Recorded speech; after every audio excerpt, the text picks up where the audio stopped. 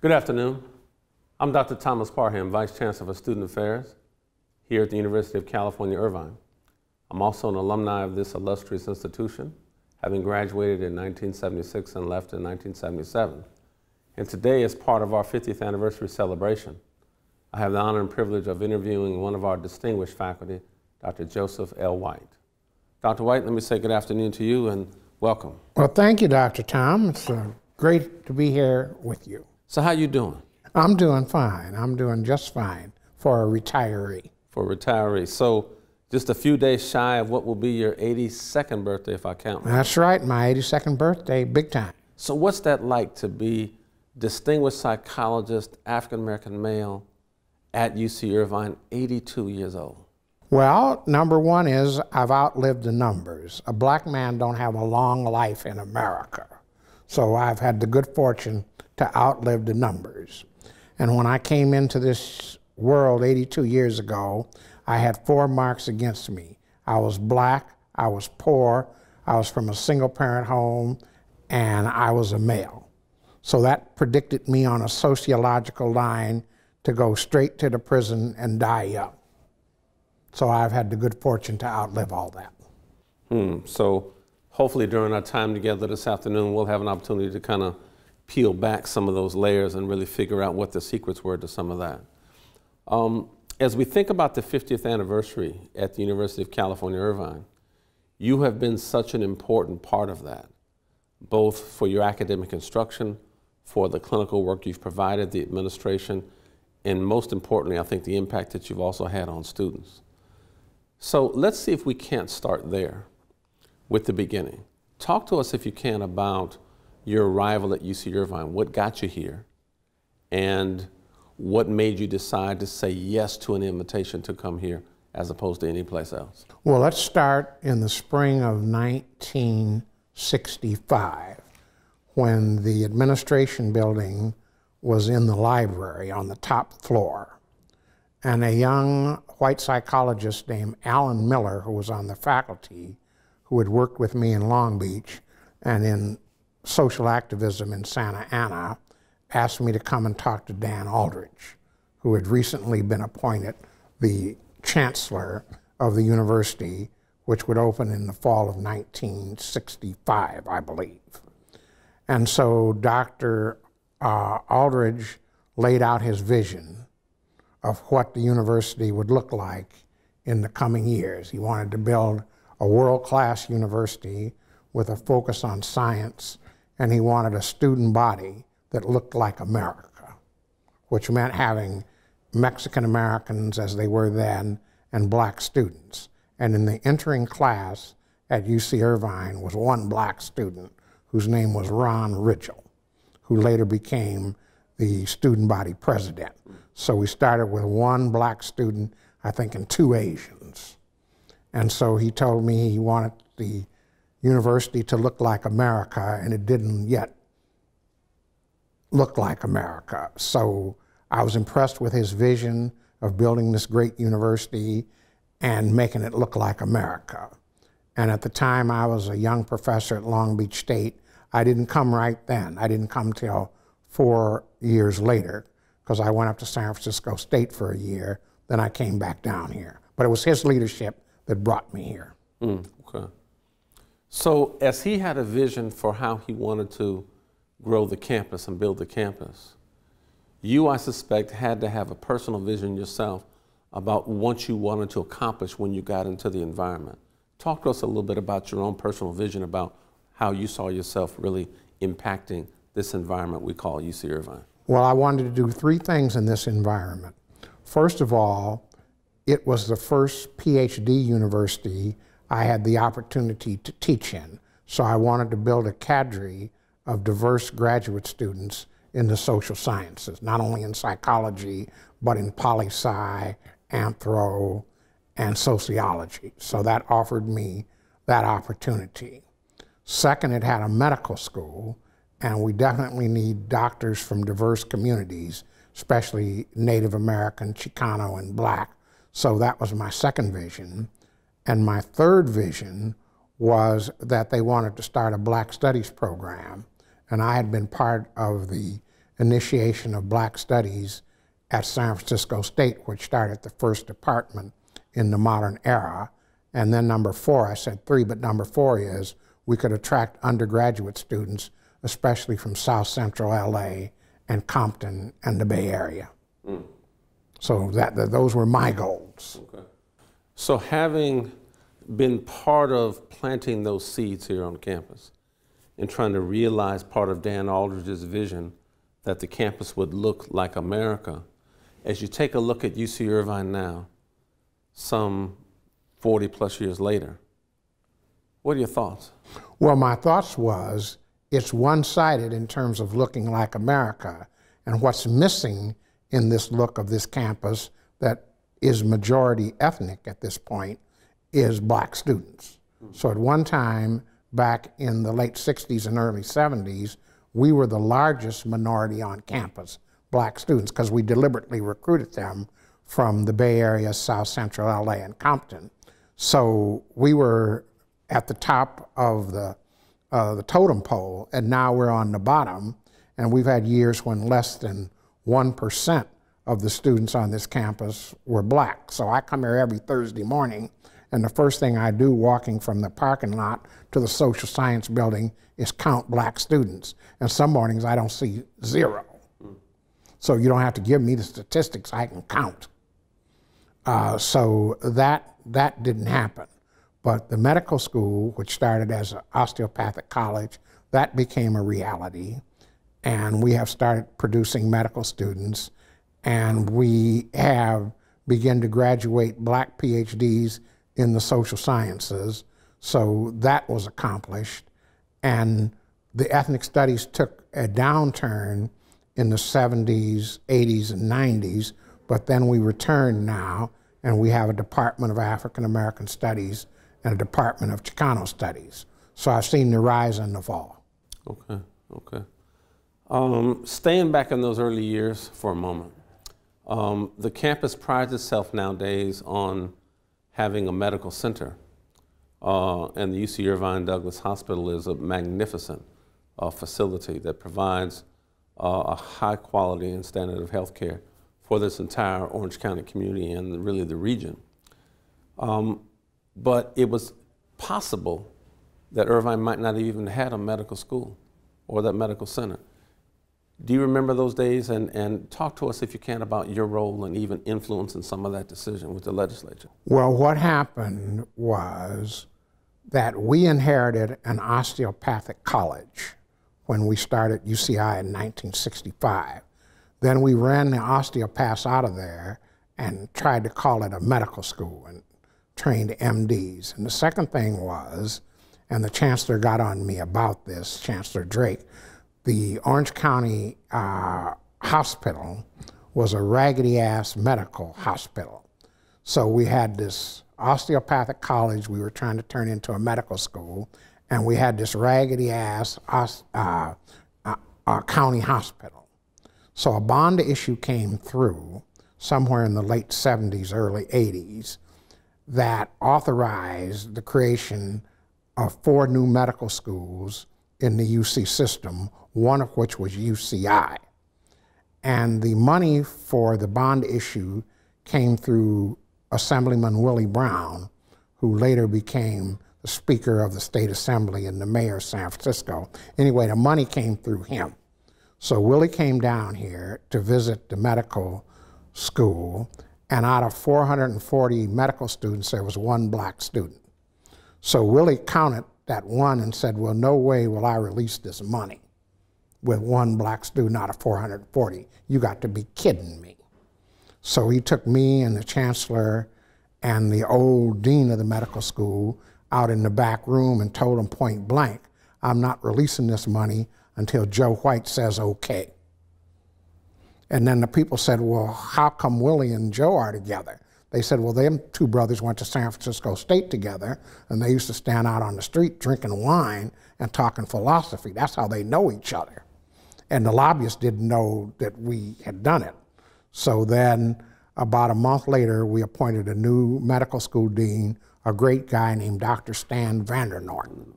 He was a cardiac specialist. He had no problem admitting black students to the med school, #1.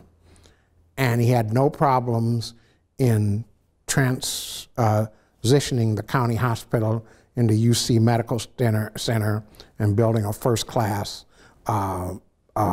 hospital medical center. Anyway, the long and the short of that was I traveled all summer long to find 10, 15 black medical students and put them in Verrano Place, and out of that first 10 or 15, I found 3 PhDs in biological science, physiology, teaching at community college. So we put them over there, and then #1, we said, every day we were going to have study sessions. Every day all the notes from the classes would be ready at 5 o'clock. #3, we would have counselors available. They said I was babying the students and so forth, but anyway, it worked. And 5 years later, we had all those services available to all 440 medical students, and Dan Rather from CBS came out here and interviewed our then Associate Dean of the Medical School, Horace Mitchell, right out there in Aldrich Park, because we had the best balance in the country of ethnic students, women, and percentage of students graduating. And they adopted the study plan and the notes for all of our students. And Dr. Mitchell is now the president of Cal State Bakersfield. Interesting. So we went from a space where there was a vision to create a nice medical center and a thriving medical school that really lacked the diversity that even was part of the Chancellor's vision. You certainly had a hand in being able to provide that validation and affirmation to Willie Brown and the state legislature that we were prepared to do that. But with the right people in place and the right vision, it has now grown up and blossomed into a medical school that could produce that kind of diverse excellence. Right, and the medical center is one of the best in the country. Yes. It's all over the airport. Come to UCI Medical Center, you get the best treatment in the world. And I believe your mother was a patient over there at one time. Exactly. And so it demonstrated to me what can be done if you've got the right people in the right place. And they couldn't say in the medical school I was an outsider because they appointed me to the Department of Psychiatry to count me for affirmative action. So I was counted in 5 places for affirmative action. I was only one person, but they had to count me 5 times. So they couldn't say I was an outsider. They couldn't say Willie, who had the money, was an outsider. And so we worked it. And we had that kind of power back in the 60s, and we made it work, 60s and 70s. So you've talked about counting in 5 places. Let's talk about some of those places, because in your career, as I've known you, you've been both an academician, a clinician, a researcher, an administrator. So let's talk about your academic department. What was your host department? My host department when I first came here was the program in Black Studies, which was later named African American Studies. Then it folded into comparative culture, which brought in the other ethnic cultures. Then at the same time, I was temporarily part of the faculty of social ecology, and I was also part of the faculty of psychiatry. And then for a couple of semesters or quarters, I was an assistant vice chancellor of academic affairs. So and I was part-time in the counseling center as the supervisor. So that was 5 or 6 places I was counted. Right. Just one black guy, So illustrates the importance of having versatility right, in your day. Okay. Right, and even people with degrees in mathematics have trouble counting accurately. Understandable, understandable. You mentioned the counseling center as well. You've had just a big footprint, I think, in its development. Talk to us, if you can, about the development of the counseling center that plays such an important role on campus today. Well, what happened was there was no counseling center when I came here in 1969. And I'd always been part of counseling centers, even though my degree is in clinical psych, from Michigan State forward. So when I came here, there was no counseling center. And we had some white hippie types as students who used to hang around black people. We only had a few black people, but them hippies used to hang with us. And those hippies used to smoke a lot of dope and stuff. They had a house down in Costa Mesa. Anyway, they got to smoking dope one night, or LSD or something, and the girl freaked out and saw lions up on the wall and carrying on. So I'm always listed in the phone book. So the hippies called me, got me up out the bed in the middle of the night to get this girl winding down up off this freaking out. So when I finally calmed her down, I knew she had to be hospitalized. So I took her to Hoag Hospital and signed the chancellor's name, okay? And then I had some breakfast when the cafeteria opened, and then I waited till 8 o'clock when I knew the chancellor would be over in his office, and told him what happened and said, you can't let this kind of thing go down at this university, this modern university. You need some kind of counseling center. So he said, yeah, what do you want? So he gave me 3 FTEs and a secretary and a building over in the old engineering complex, and that's where we started. That's number one. Number two is, I said from the beginning that I wanted a developmental model in the sense that these 18 to 24-year-olds are going through a process of development from late adolescence to early adulthood, and they just encounter challenges. There's nothing wrong with these kids. They're not sick or nothing like that. I just want a set of counselors that can facilitate development. That's what I was interested in. I wasn't depathologizing anybody. So we got started, I hired the staff, then I went on back to my other 5 jobs, and then 3 years later, the counseling center wanted to be accredited by the American Psych Association. So they needed a licensed psychologist, so I was the only one on campus, so I had to go back over there and supervise the young psychologists till they could get licensed, and then we could get accredited.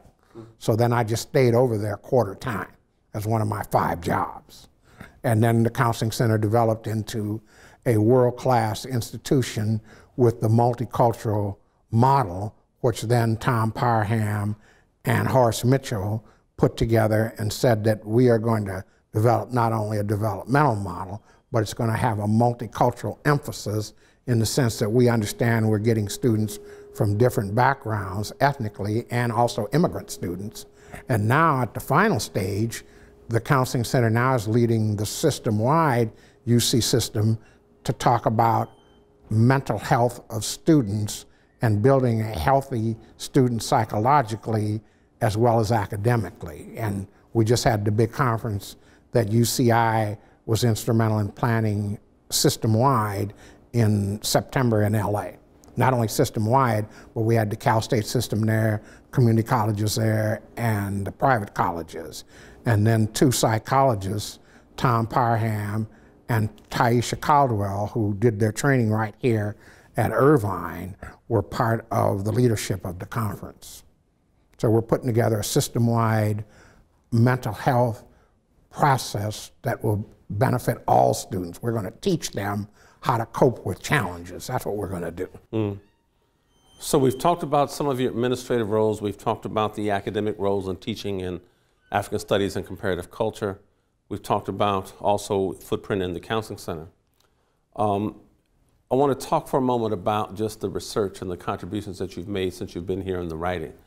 Because your scholarship has been really seminal in some respects because you are considered to be what we call the godfather of the Black psychology movement. How did that name come about, and how would you describe your unique contribution to that discipline? Well, when I went through graduate school, Black people were invisible in psychology. We were invisible in the textbooks, we were invisible in the faculty. California was the 2nd biggest state in the union. There was not nary a 1 Black Ph.D. psychologist in this whole state. So we were invisible. So we're talking about psychology, graduate school in both San Francisco State as well as in Michigan State, because you finished Michigan State, if I remember right, in 1961, as the one of less than a handful of African-American Ph.D. psychologists in the country. In the country. And I was number 5. Okay. I was number 5. So then I get out of graduate school, we're invisible. And then number 2 is, when we were slightly visible, it was under what you call the deficit deficiency model.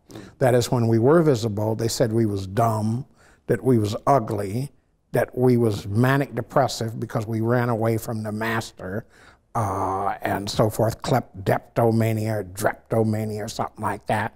And it was a contradiction. First of all, I could look in the mirror and see that I was visible, and I had 3 young children, so that they wasn't invisible, and a wife. So That was a contradiction. The second contradiction was my mother raised 3 children with a high school education by herself, got us all through high school, kept us out of jail, kept us clothed and fed, and so that's a complex task. No dumb person could do that complex task.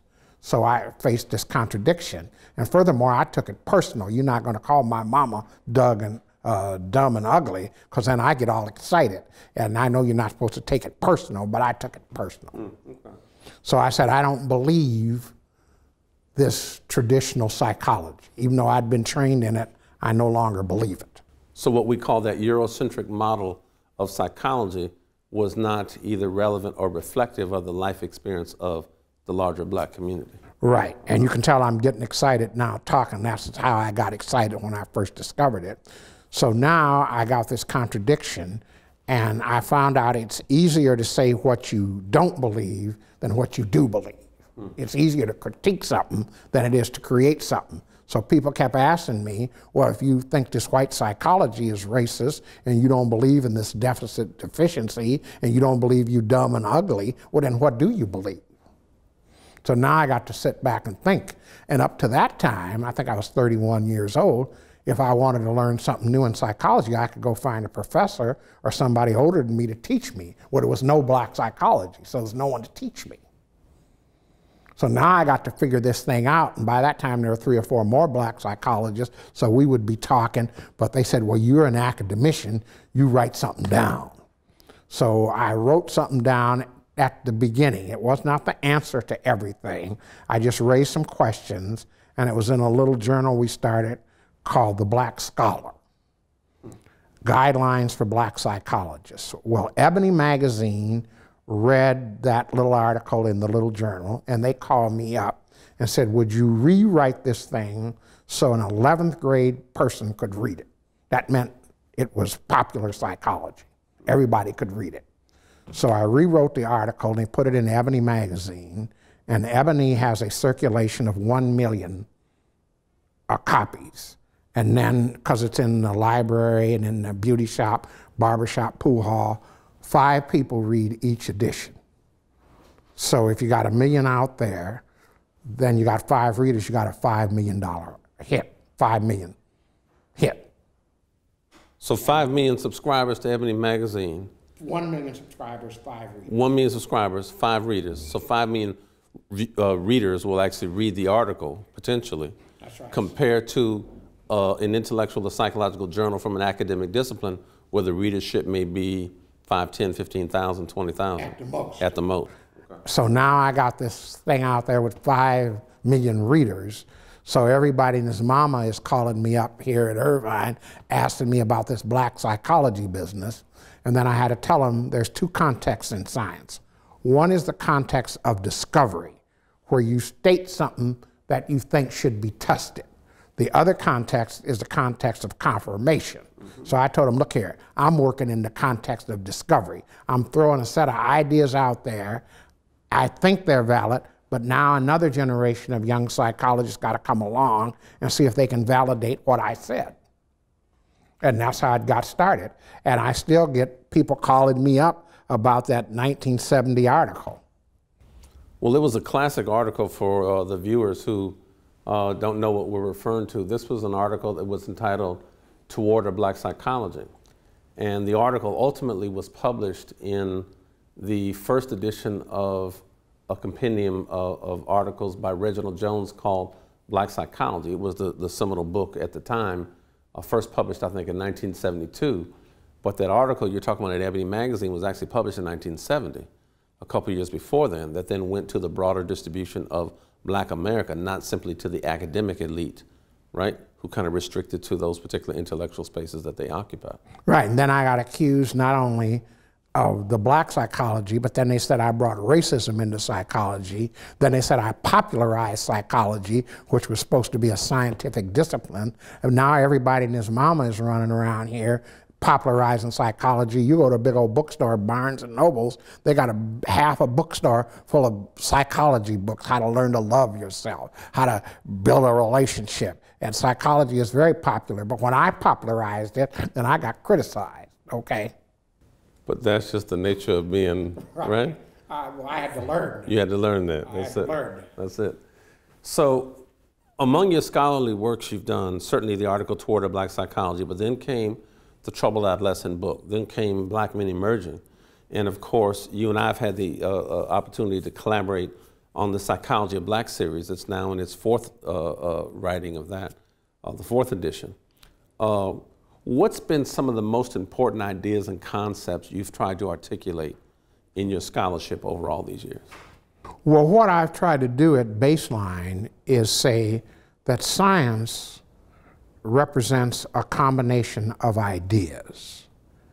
And I've tried to take that combination of ideas, talk about black folks, talk about adolescence, talk about black men emerging, talk about black fathering, and so forth. So I've tried to take that combination of ideas and use that to enrich the profession. So I've been very fortunate in having been part of a zeitgeist where I caught the curve at just the right time. And it just propelled me forward. So as you think about even catching that idea and looking at that, talk to us in a little bit more specificity about, what were the 2 or 3 or 4 core things you wanted to get across to folk and all the ideas? There are themes that flow throughout each of your writings. Well, I think the theme that flows through my writing is IWOK, that's what the Native American brothers call it, indigenous ways of knowing. That I believe that science flows not from the empirical statistical method, but from experience. And I then grounded my work in experience. For example, I mentioned having a long life for a brother. Well, I went to a conference. I had to substitute for my buddy who backed out on why black men don't have a long life. That was a thing of the conference, why we die 8, 10 years younger than white folks. And so everybody had all these charts and graphs and everything, and man, so many numbers, I was overwhelmed. So I was the last speaker. I got no graphs, I got no numbers, I got nothing. And they asked me, I said, well, it came from my experience. That's where I got the idea that they died 9 or 10 years younger. I said, and look here, I think I was 61 years old then, that half of my peer group had died before they was 50. I said, so I can count. I mean, so I was flowing from experience, IWOK, indigenous ways of knowing, and they were trying to flow from a mathematical statistical method. So I was anchored in experience, and they were anchored up in their computers and stuff. So one of those themes I've recalled that you are really talking about a lot is belief in the value of direct experience. That's right. Yeah. Belief in the value of direct experience. And when a black child takes an intelligence test, they answer the question from direct experience, whereas the test constructor answers it in another way. So if you ask a child, 13-year-old black child, what should you do? These are old questions. If you see a train approaching a broken track, the answer is you run out there and wave a red flag. That's what the test constructor says. But the brother who's on probation says, hell no, I ain't gonna run out there with no flag. My probation officer will violate me if this train is in a wreck, and I'll have to go back to juvenile hall. Or even just the inner city kid who may have no record at all, but in fact will likely get blamed for something happening as opposed to being a hero in that context. So then we got to rescore the test. That's what we did up in the Larry P. case in the Bay Area, where they had all those black children in the mentally retarded class. So we rescored it. Did it make sense from the child's experience? Variable scoring. Yeah, makes sense. Let's come back home to UC Irvine for a minute, because where you and I first met was in the classroom. Right. And your class sometimes taught 2 days a week, oftentimes taught 1 3-hour block with a break in between, was just a happening every week. So it wasn't just a regular class that people came to get some knowledge and then left. There were people who would bring, I remember bringing their family, relatives, friends, girlfriends, my mom was in town. She would just come to, kind of sit because people are, what is it about that class that you taught in African psychology, something else that really helped people to really gravitate in those spaces? Well, I think what helped them gravitate to space in African American psychology, I mean rather adolescent psychology, was they had all been adolescents, whether they was the students, the parents of the students, and we had grandparents come too, and kids. Everybody could relate to having once been a teenager. Right. So that was the space I was able to capture them in. And then I just built on the experiences that they had as teenagers or knew about as teenagers or remembered as teenagers, and they could just grab onto that and go with it. And then of course it was a 3-hour class, so we had to, you know, show off a little bit, entertain them and so forth. People sitting in the thing in the aisle, and the fire marshal came and he let them sit up, and there was, what, 600 people in that class, something like that. And then it wasn't that you met me when you first came here because I knew your brother. Right. And he said, I got a brother, meaning you, a biological brother, over at Long Beach State playing basketball, wanting to be the police. I said, well, no, we got to get away from all that now. And so he said, I'm gonna bring my brother over here to Irvine. I said, well, bring the brother on over to Irvine. And so then you came to Irvine, and then we was out on that walkway, and we had a come to Jesus meeting.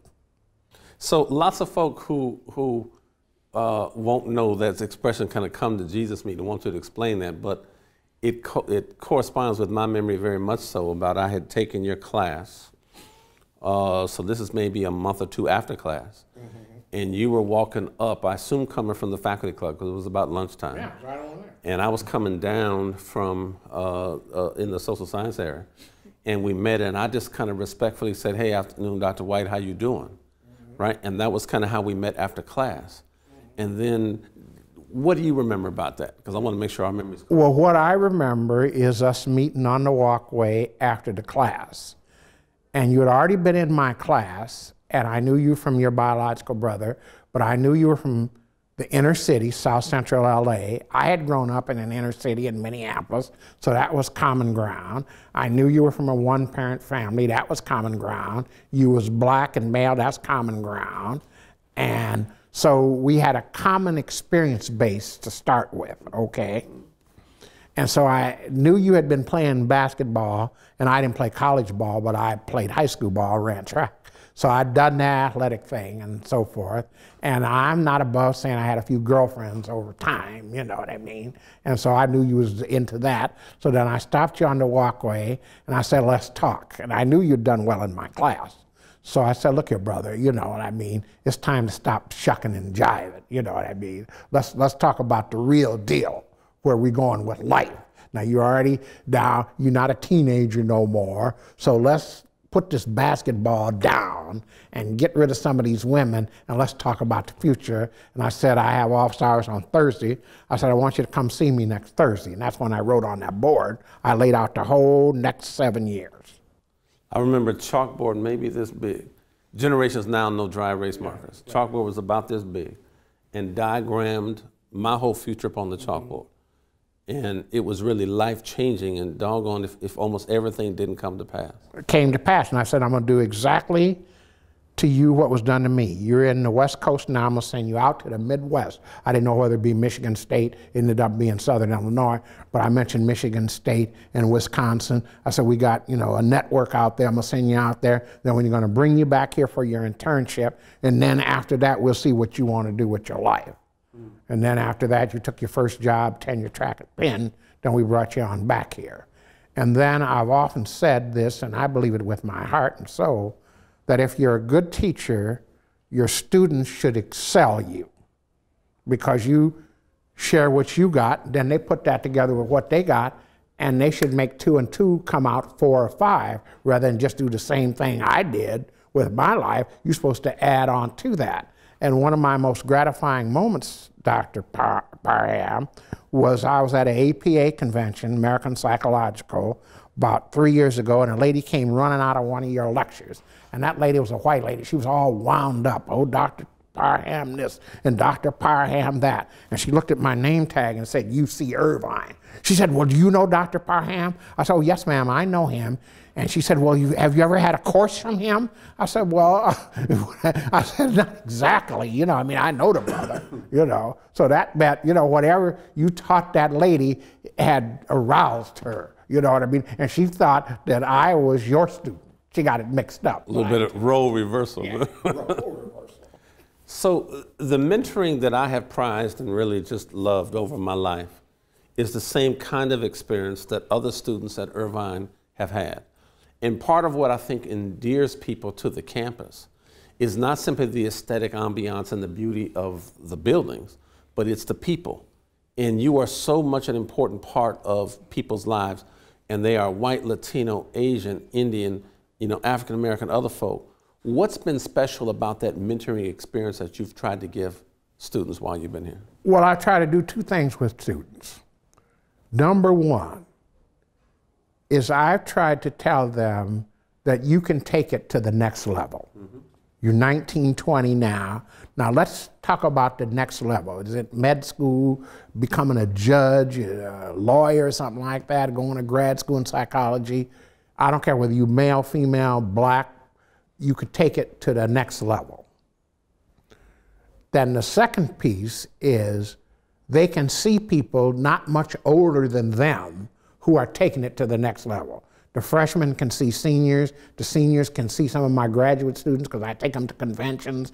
They can see some early career psychologists. They can see the whole thing laid out from the time they're 19 till they're 50. It's almost like a vertical team at every level. They can see it. Right. It's just not me just saying something. They can see it. I say Tom Parham or his brother was in this class 10 years ago, sitting right where you're sitting now, and now he's the vice chancellor, he's running this counseling center, or he's president of Cal State Bakersfield. They were sitting right here where you're sitting now. And you got as much ability as they do. And so I make the human contact. And it's not so much I spend all that much time with people, but it's the quality of the human contact. And then they begin to internalize that. Well, if this dude believes in me and I see all these people he's worked with and he thinks I can be just like them, then maybe he's telling me something that is the truth. And then once they start to believe that, then they start to be productive, and then it's self-reinforcing. Interesting. We have a few moments left for our interview, but I want to try to touch base on where we were. So when the campus was first developed back in 1964, the President of the United States, then Lyndon Johnson, flew in on Army One, put a shovel in the ground, dedicated the land that we now call UC Irvine. 50 years later, we had an opportunity to invite the current President of the United States, Barack Obama, and he came to deliver the commencement address in June of 1964, 50 years later. What's that moment like for the campus, and why was that particular piece important to be able to close that circle? Well, I think it's a beautiful thing. 1964, President Lyndon Baines Johnson and his great society and the then governor, Edmund Brown Sr., stood right out there, and a bulldozer dug a big old hole, and they had a shovel. I was standing right behind them because I was in Long Beach State. And they said, we're going to build this university to represent this great society. And we're going to have science and engineering and biologies and social science, and we're going to do that. So they dug that hole in the ground. They had not nary a one student. Here we are 50 years later, world-class university, written up in academic magazines and journals, top 50, 30,000 students almost, Nobel Prize winners. We've had 2, maybe 3, and STEM. And to look out there as I walk and think of that big hole in the ground is just fantastic. Shows you what you can do when you put your mind to something.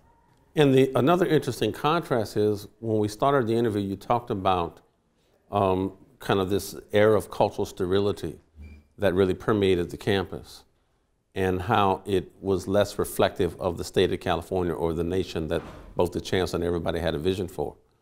So 50 years later, when Barack Obama comes, you have a lot of ironic firsts. You have a very diverse platform party that's there with the deans and vice chancellors and other folk.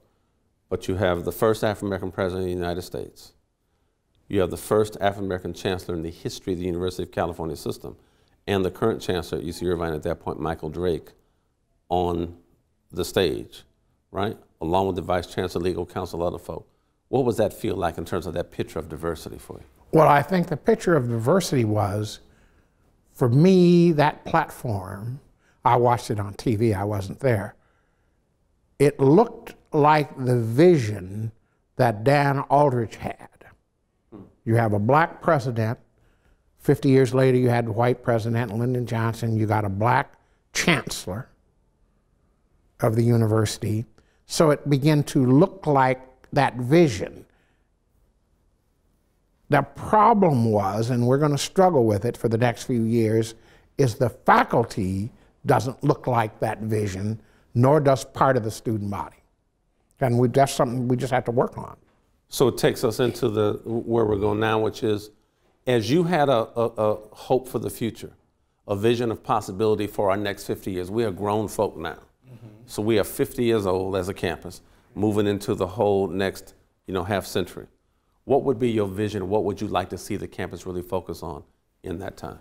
I would like to see the campus focus on truly making the faculty look like America.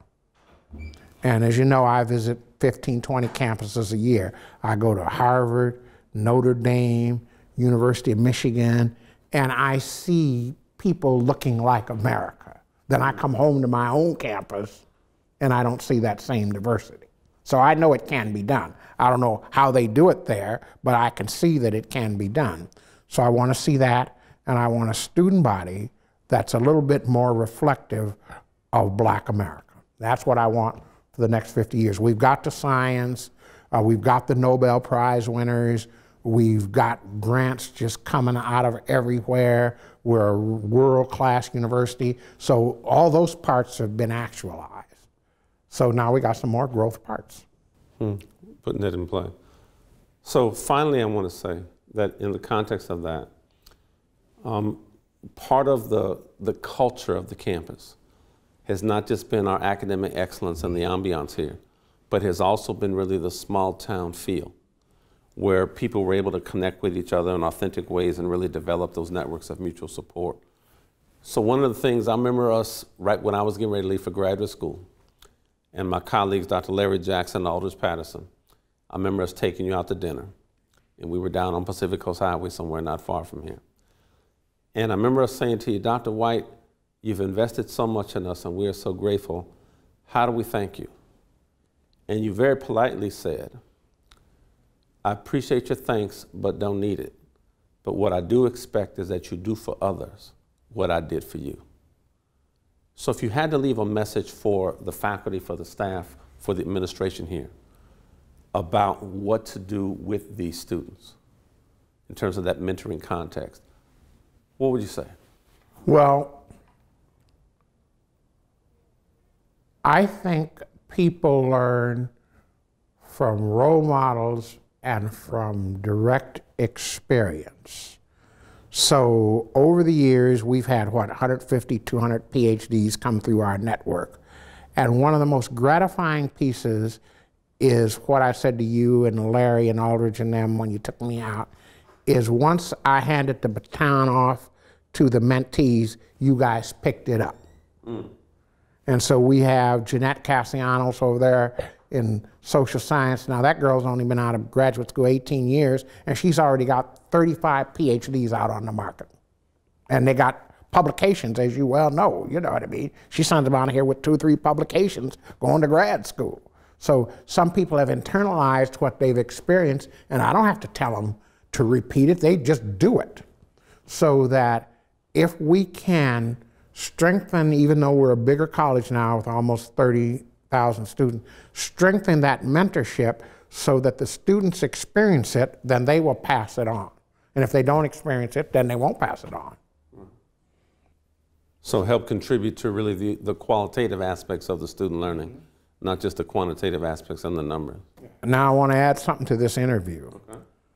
I've been out of graduate school 53 years, somewhere in there.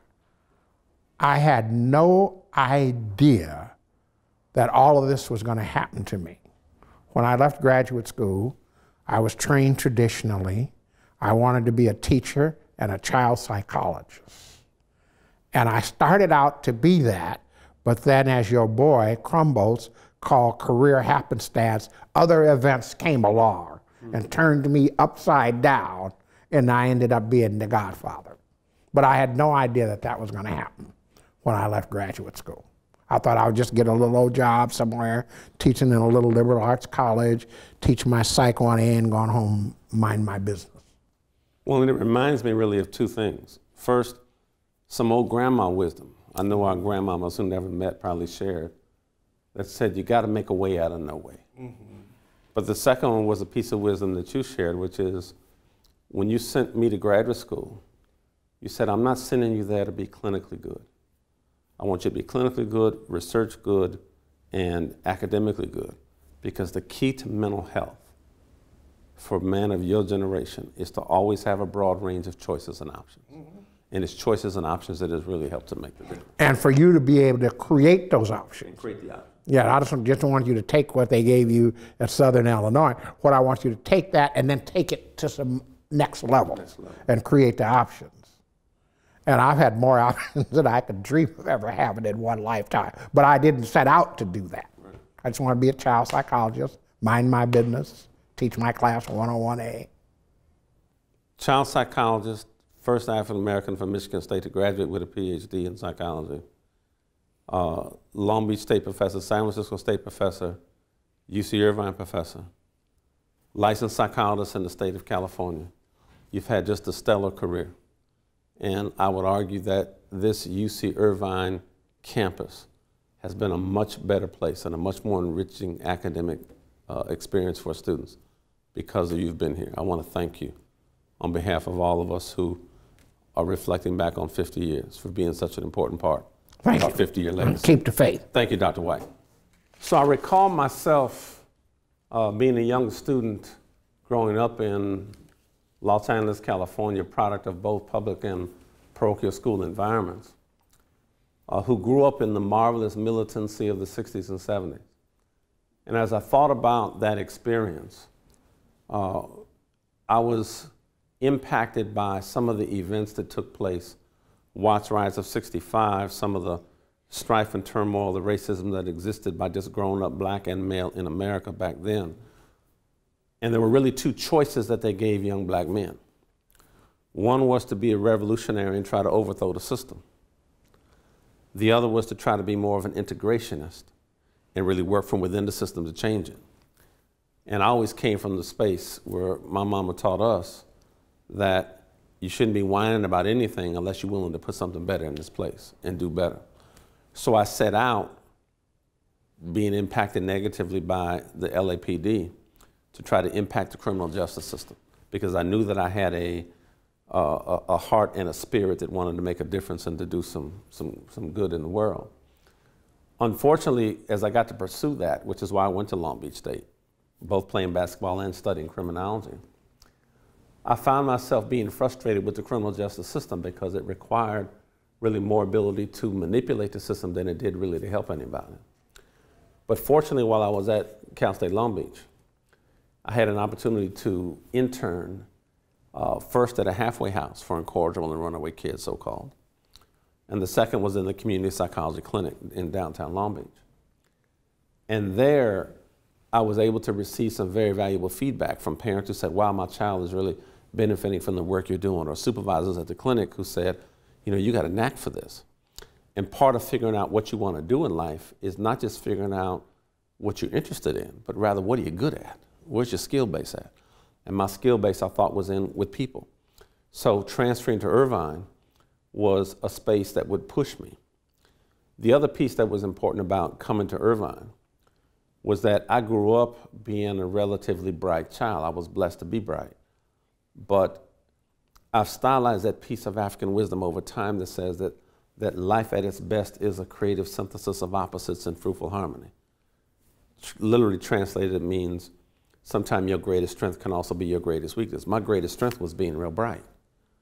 But it also made me real lazy as a student because I didn't have to work hard to do well. And so it's that kind of space that made it real difficult to do that. But when I got into places like Cal State, it wasn't challenging me academically in a way in which I needed to be challenged, because I could still go to class and pay attention and still do pretty well. So coming to Irvine was a whole different academic experience. Coming to your class was a whole different academic experience. And I was also very typical of Black and Latino and Asian kids, Native American kids, who were very relational kids. So we perform well when professors and teachers care about you. And that really was part of the start of what happened at Irvine. So come to Irvine, have a wonderful experience, had the privilege of serving as your teaching assistant for a couple of years. And even having left that role, your instruction was find the next you who's going to take your place even as you then go on. Went to grad school, started at WashU in St. Louis, got my master's degree, and then went on to Southern Illinois. Came back here to do my clinical internship, and then was exploring the different options and choices, and then was recruited to join the faculty at the University of Pennsylvania. I remember the day I got the letter in the mail that said, we'd like to offer you a position, and I had not been to Philly other than for that interview. But they laid out about half of the world, if you remember, for me to go there. And they had never hired an academic African-American psychologist in Penn's 200-year history. We didn't know that before I left. We knew that once I got there. But it was a very humbling kind of space to be in, but one that we thought we could make a difference. But ultimately, I think coming back to Irvine, I was recruited by Horace Mitchell, who you talked about, who was then Vice Chancellor. And he became Vice Chancellor after he left being Associate Dean of the medical school. And I became Horace Mitchell's first recruit, after being Vice Chancellor, to come back. And I remember Dr. Mitchell talking to me, and he said, your coming back to campus goes beyond your being an administrator and directing a center. Your job is to help change and shape, really, the culture of the campus and institution in ways that really enhance the student experience. So we've been able to do administrative work, clinical work, and academic work. So we've taught every year since we've been here, and still keep the scholarship and writing up, which has also been real nice. I sit with almost an interesting irony, because the same folk that we were working with way back with students, we've now become. And now sitting in the role as Vice Chancellor for Student Affairs, it's been a both humbling and interesting journey, and feeling very blessed to be able to be in that particular role, because I pride myself on trying to do the best job I can for students. But a lot of the lessons that I incorporate into the work that I do to be able to enhance the student experience in the same ways that you talked about, in the same ways that you imparted to us and mentored us as we were students under your tutelage, is the same thing I then try to share with students now. And if students tell me, Dr. P, I want to grow up and be like you one day, I'll give them the same lesson that's Joe White 101, which is, your job is not to be like me. Your job is to take my little stuff and take it to a whole different level. Because if a teacher's any good at what he or she does, their students, as you say, should always exceed their own goal attainment. And so what I hope when all is said and done is that as both Vice Chancellor, as a researcher and scholar, as an academician still teaching in the classroom, that the sum total of those contributions enrich and enhance the quality of the academic experience that students will have here. And we hope we are continuing to create kind of this multicultural mecca where not only we are surrounding ourselves with students from diverse backgrounds, but that even predominantly white students will have an opportunity to be taught by somebody who doesn't just preach a Eurocentric worldview and frame of reference, but they have an opportunity to develop a more authentic and genuine understanding of Black life and culture than they can get off of watching TV and through the media, which I think is important. But I'm loving being here. I'm loving being part of the campus. Being an alum of the institution is just a special place for me to be in, because I know how important it is. And hopefully we can extend the splendor to other students who we can recruit and yield to come take advantage of all the magnificent ambiance that is in this intellectual place of learning. So hopefully that's what we're looking to do.